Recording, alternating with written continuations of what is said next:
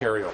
It is now time for statements by members. The member from Lambton's Kent Middlesex. Thank you very much, Speaker. I want to take this opportunity to recognize the tremendous work being done by Victim Services of Middlesex County, Chatham-Kent Victim Services, and Sarnia-Lambton Victim Services.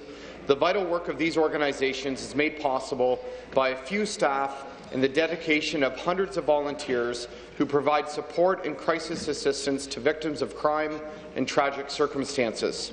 This work demands not only the time of these volunteers, who are on call 24/7, but also takes a real emotional toll.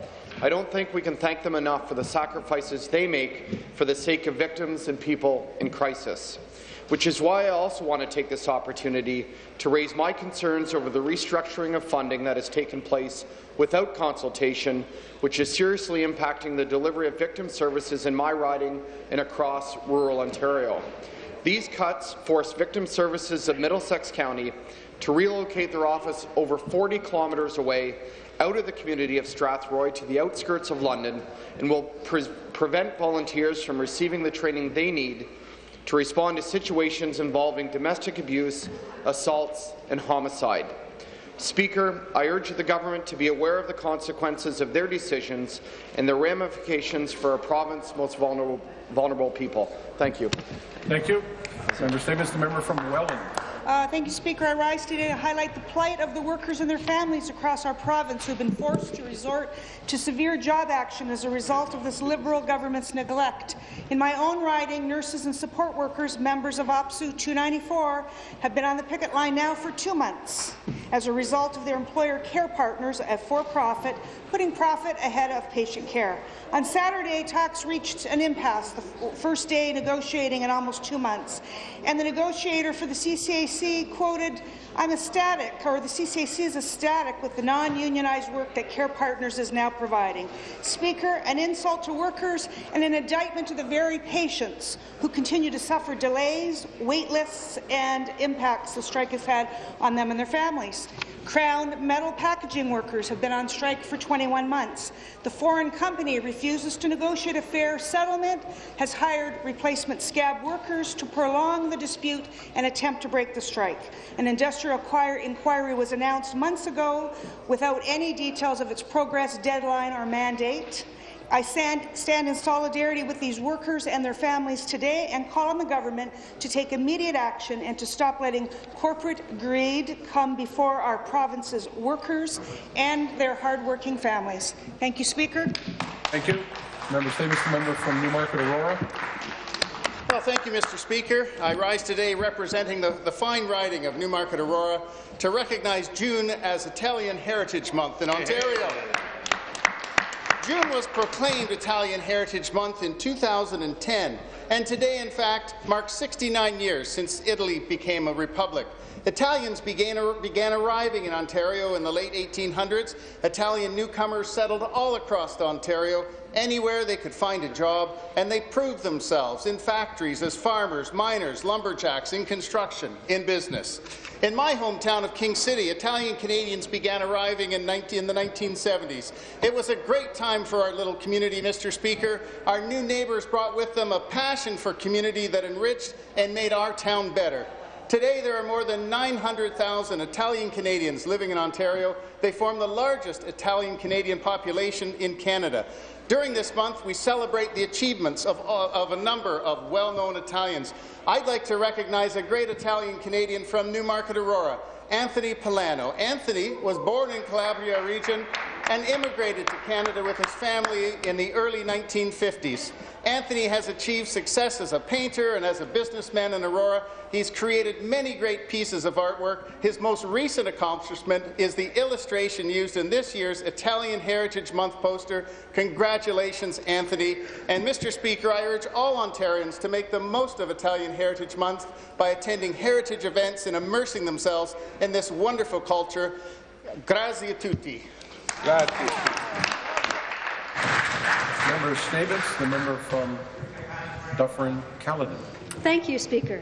It is a pleasure to rise today and remind everyone that this week we are marking Ontario Cider Week here in the province of Ontario, and of course today at Queen's Park, Ontario Craft Cider Awareness Day. The great news about cider, it is one of the fastest growing categories of beverages sold in the LCBO. The challenge, however, is 80% of all cider sold in the LCBO is imported.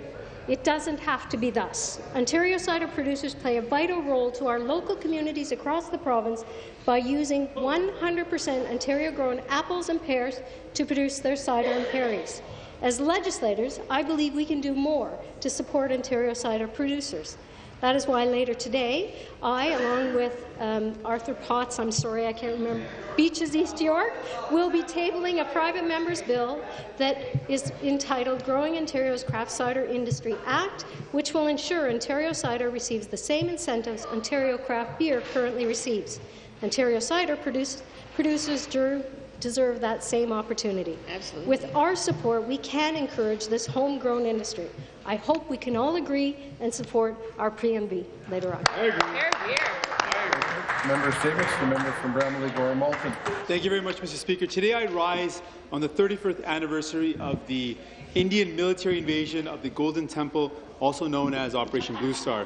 The invasion began on June 1st and continued on to June 10th, and is one of the most senseless, brutal massacres in the history of India. In fact, G.K. Reddy, famous politician and journalist, refers to this attack as one of the worst examples of the organized killing of innocents by the organized military might of a nation. In addition to this horrible loss of life, the government made matters worse when they, after completing their invasion, after completing their massacre, set fire to the Sikh reference library, destroying thousands of original priceless manuscripts. This was an attack not on a group of people, but at the heart of a nation. In fact, Tully Mark and Jacob Wright on this subject, any army which wants to destroy a nation destroys its culture, and that is why the Indian Army burnt the library. In addition to this horrible massacre, humanitarian aid was denied the victims of this state violence.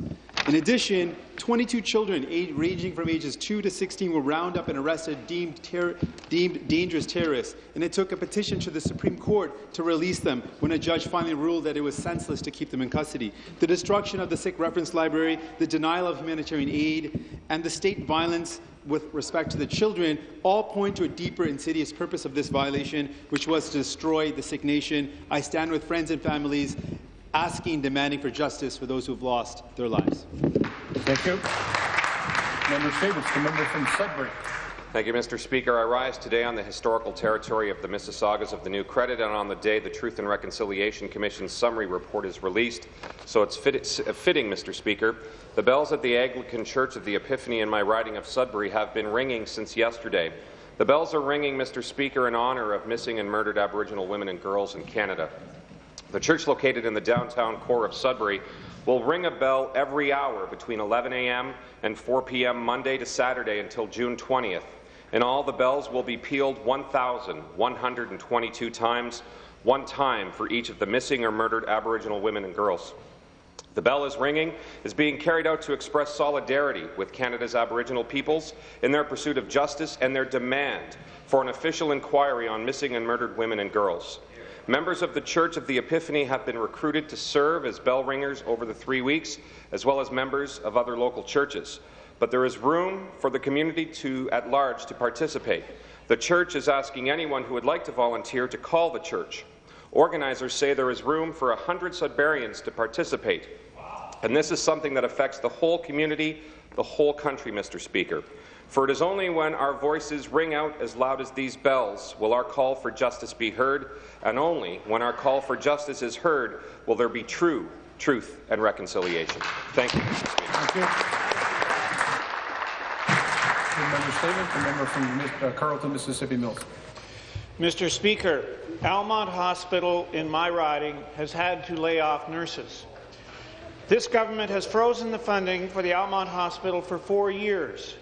The Almont Hospital is well managed, and for the first 3 years was able to find enough efficiencies to balance their budget without laying off any staff, while still maintaining the high level of health care that the community of Almont has been used to receiving. But this year, that changed. There are no more efficiencies to be found.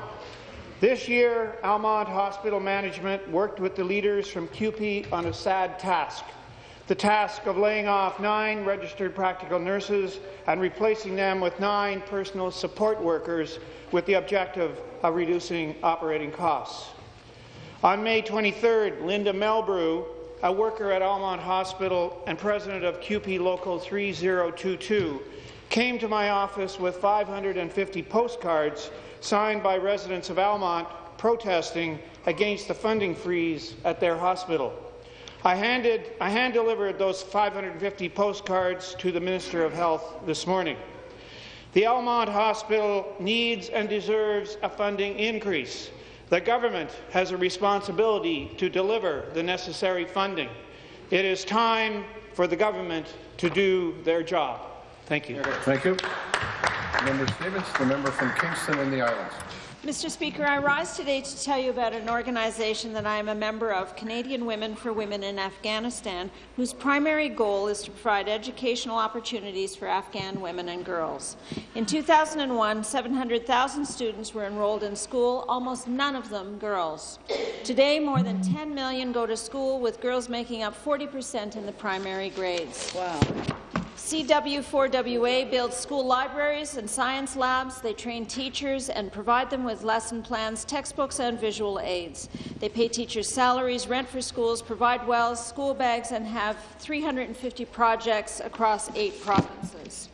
I'd like to recognize a few CW4WA champions, author and founder Deborah Ellis, who donates all proceeds from 2 books she's written about Afghan women, $850,000 to date.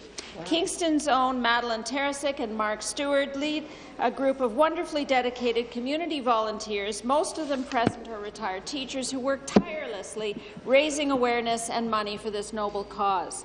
No one understands the significance of our support more than fellow CW4WA member Ren Daw and her husband, retired Lieutenant Colonel Peter Daw, whose son, Captain Matthew Daw, tragically paid the ultimate price while serving the goals of freedom and democracy in that very place.